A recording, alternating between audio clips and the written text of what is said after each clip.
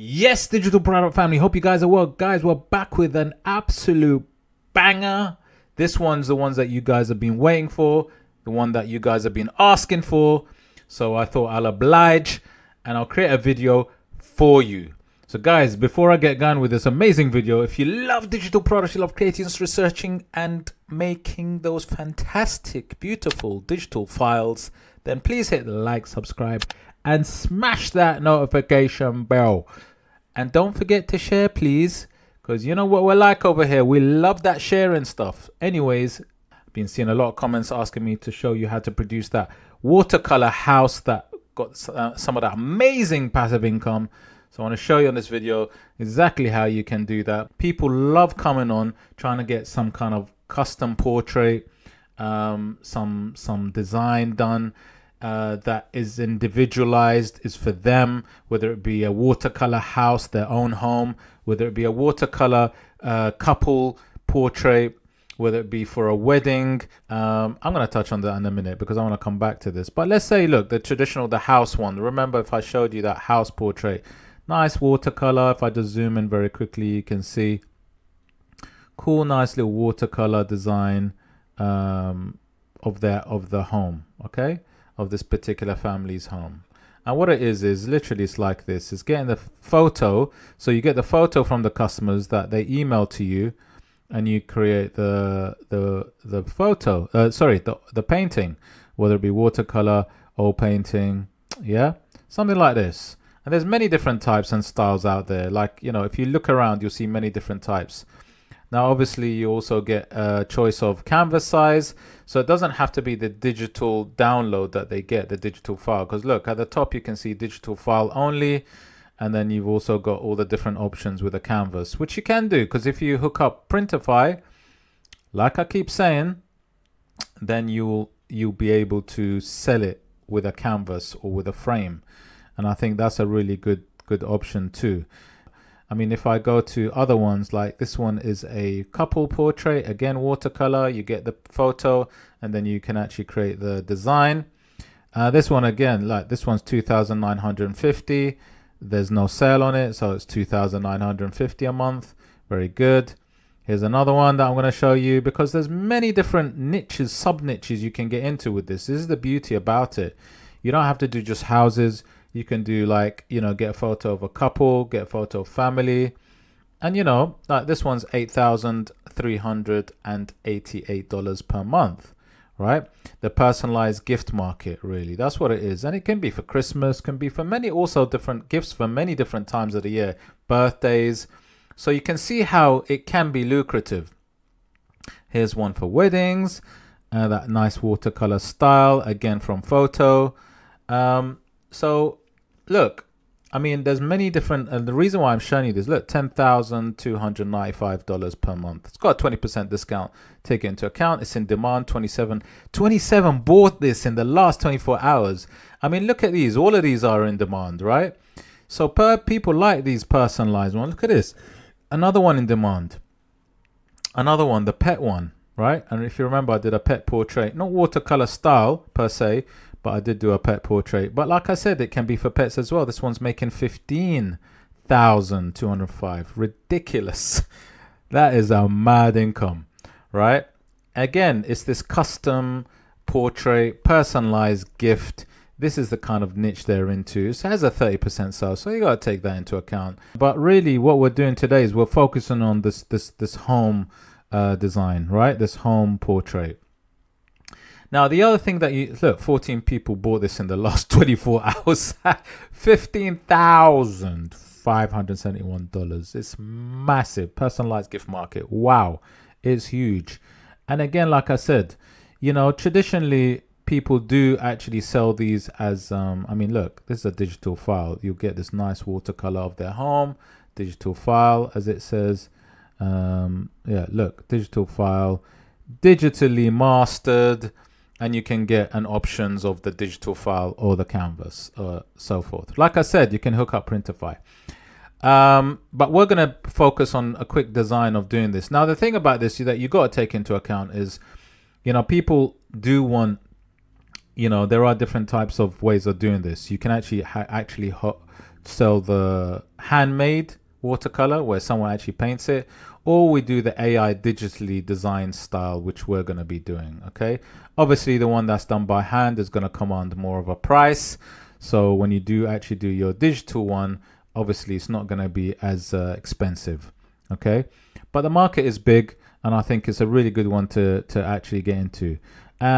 So the other thing I was going to say very quickly is, if you want to actually get into a kind of sub niches or trying to get yourself seen, is actually combine things. And I said this before, do a combination. So not only do you do a watercolor personalized image of, let's say, could be anything like this. This is a portrait, gift for a friend. But you kind of add an element to it, like a Christmassy element or a Halloween element in this case, which also adds another dimension to it, and also makes it quite lucrative, because what you're doing is you're going to be standing out. You're going to be seen by Etsy, or the algorithm's going to favor you when it comes to Halloween or Q4, so that you're able to be seen, and you can make those sales as well. So add another dimension to it. If not only watercolor, not only personalized, custom, but also add something else where it could be like a Halloween theme or Christmas theme, like this one is. Just so I give you an idea for that. But look, I'm going to show you something very quickly. Like, this is one that I've just created myself. This is a home watercolor style portrait. This is one that I just did from the actual house image, right? This will be the house image. This is the house image, and obviously you know, this is the watercolor style, right? You can see the nice little brush effect.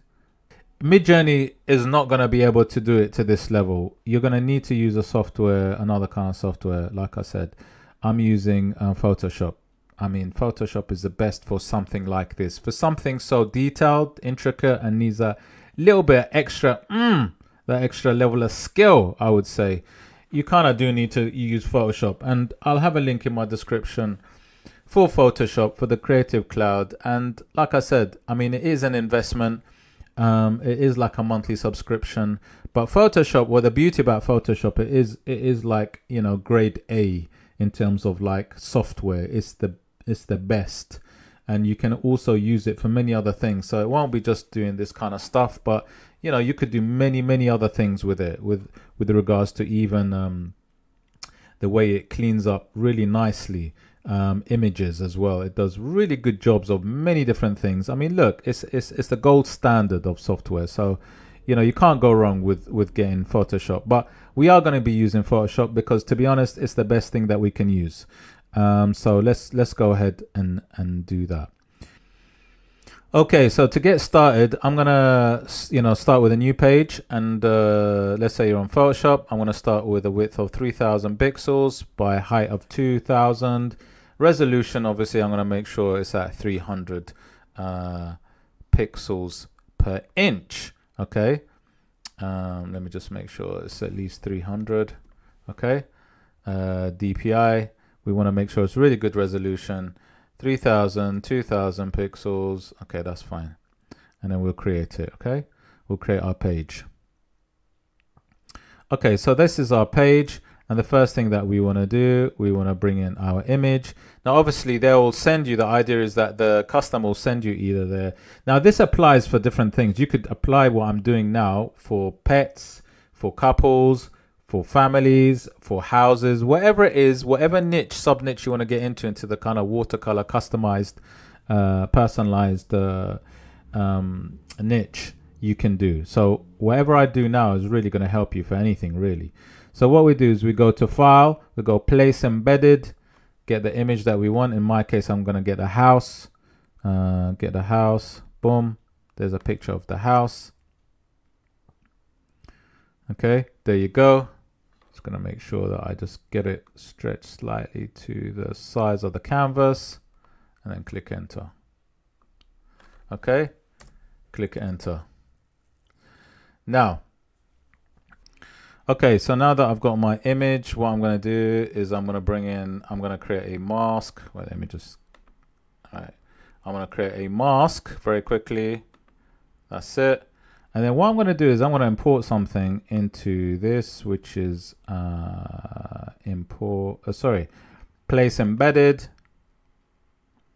I'm going to get this sort of texture, this cool watercolor texture.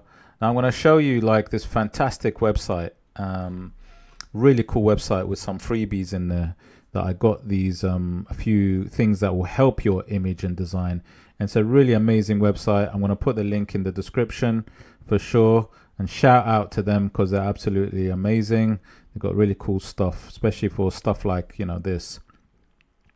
And then what I'm going to do is, now that I put this kind of texture on top, I'm going to do something with it. I'm going to go to overlay, which is there, and I'm going to make the opacity about 50% opacity. Let me go down to 50%. Okay, 50%. Yeah, 50%. Now look, already what's amazing is it's given us this amazing effect onto the house, like as if it's just been brushed, which is amazing. So let me just group this together. So what I've done is I've just grouped on the, you can't see this.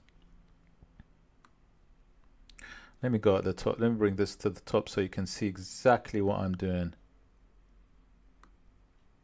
Okay, so here you go. Just so you see, I've grouped the two together now, so you can see what I'm doing after I put the texture in. So I'm gonna right click and I'm gonna go to convert to smart objects, right? Convert to smart objects. Now what it does is it's almost gonna, you know, put it all together. So instead of being separate layers, it's just gonna be one solid layer, which I can work on. Because now what I want to do is, which you can see it's all together, I can go to filter. And what's really nice here is that there's so many filters that you can actually work with and try out. And this is what I suggest. So when you go to filters, let me just go to minus. Look at this, already it's giving you like the flavor. Look, it's already in an artistic, cool artistic style. Look at it when I zoom in. Isn't that mad? So what I'm going to do is I'm going to do a few bits. Right, a few things that I think will add to the design. So I'm on cutout already. I'm going to go level 7, 8 and 2. Okay, this looks quite nice. I want to click OK. Let's have a look. Yeah, see that? It's giving it a more that watercolor style. And then what I'm going to do is I'm going to go filter again and go to filter gallery. Let's have a look and see what else I can do. I might do some sponge. I know it actually has technically a watercolor, right? But I don't want too much of a sponge. Could do. Yeah, I don't want it too much. Maybe I'll go sponge at, let me see, the smoothness at possibly 9, brush size 0, 0 and 9. Yeah. Okay. I want to just do that. Get that sort of smoothness to it. Look at this. You can see it as you do it. And if you're not happy, you know, with Photoshop is really easy. Just go undo. Just go to undo, edit, undo. Simple. Okay, so what we want to do now is we want to go to, we need to bring something else in. What we want to do, I want to show you that effect. You know, that sort of watercolor effect that you can do on that, as if like you've just brushed it, like a border. So I'm going to click this border and then place it. Okay, so what we need to do next is we need to bring in need to do a border, right? There's a few ways of doing a border. Like, I'll tell you what, there's a couple of ways you could do it. Now there's something which is called brush, which is here on the side. And then on the side, you can actually choose different types of brushes, brush styles that you want. And you know, there's a way of doing it where you can actually brush along the edges to give it that kind of effect. Okay, so there's a few ways of doing this when you want to get that really nice border effect on the edges, which you can do. So you might want to go to something like, you know, choose a brush style. What's nice about Photoshop, they've got so many different options. Like you can choose an effect, a brush style, where you're literally brushing, and obviously you want to choose something. Let's go to the flow. I mean, but this requires like playing around with different types of brushes, you see, definitely. And then what you can do is you can just sort of add a sort of, first of all, what you want to do is you just want to rub out, come to the edges, possibly.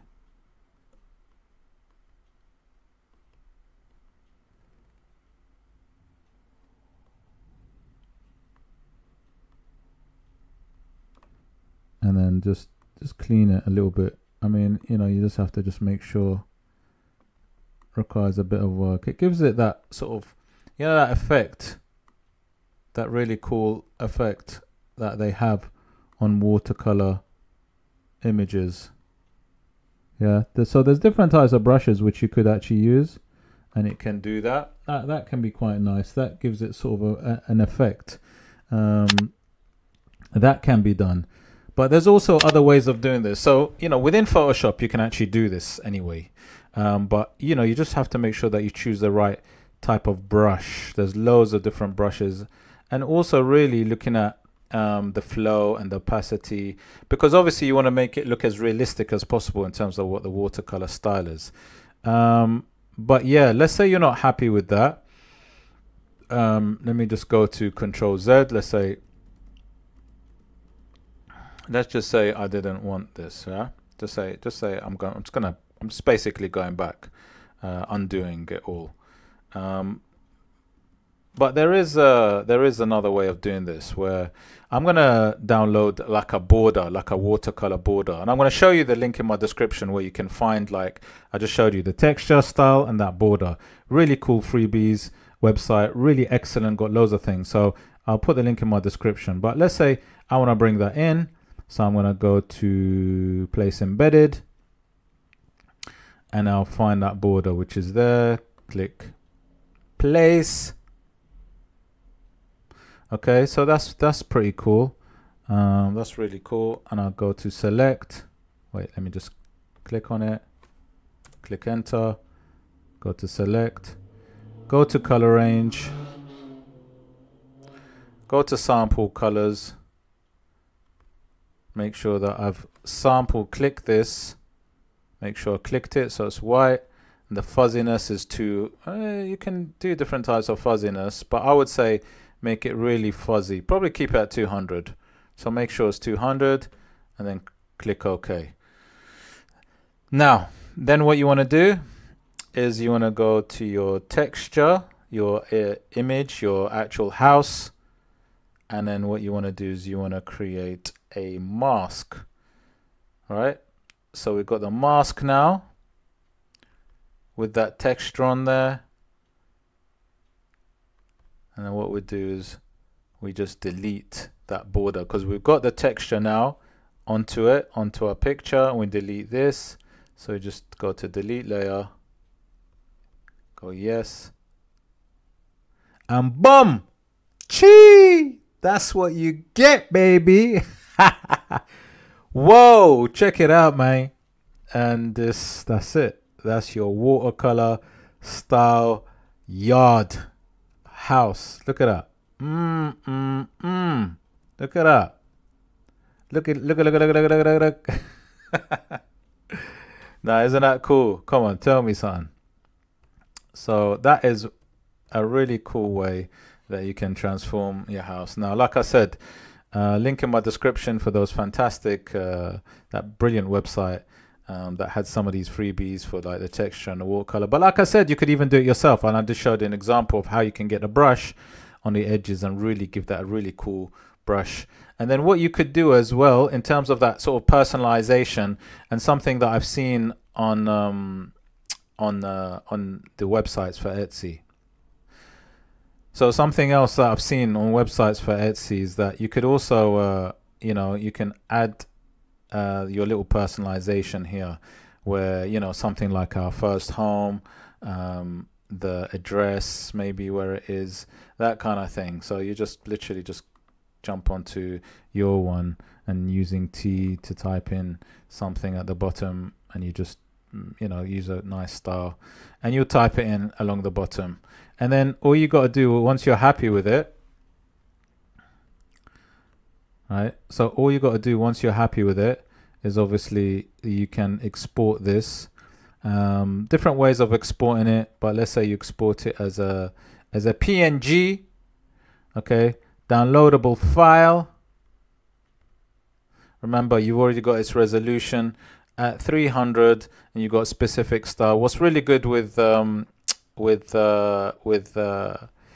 Photoshop is when you go to image and you look at the image size, you know, you can always adjust the sizes accordingly. Look, it's got 300 res, and obviously different sizes. You can adjust the different sizes here, and that is so easy to do in Photoshop as well, because you pretty much know what you're gonna get. So what I personally would do is I would go to the maybe sizes of people that sell already, just to get a real idea of size, because look, it tells you like literally what size people like, okay?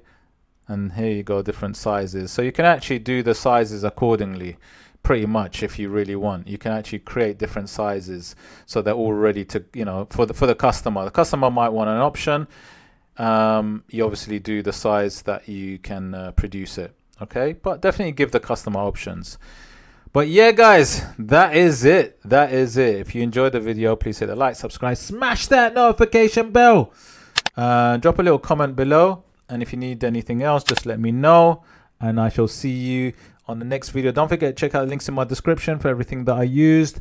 Check out the videos coming up next, and I shall see you on the next one. Take care.